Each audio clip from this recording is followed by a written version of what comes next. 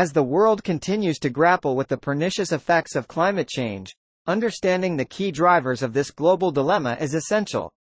The anthropogenic emission of greenhouse gases, primarily carbon dioxide, has been the primary catalyst, exacerbating the natural greenhouse effect and causing global temperatures to rise. The Earth's biosphere is being impacted in multiple ways, with the melting of polar ice caps and the acidification of the oceans standing out as prominent examples. Ecosystems around the world are facing degradation, leading to the extinction of many species and affecting biodiversity. As glaciers retreat, sea levels are rising, which threatens coastal cities and small island nations.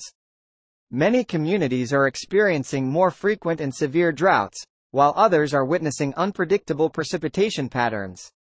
Such volatile weather patterns can also give rise to hurricanes and typhoons of greater intensity.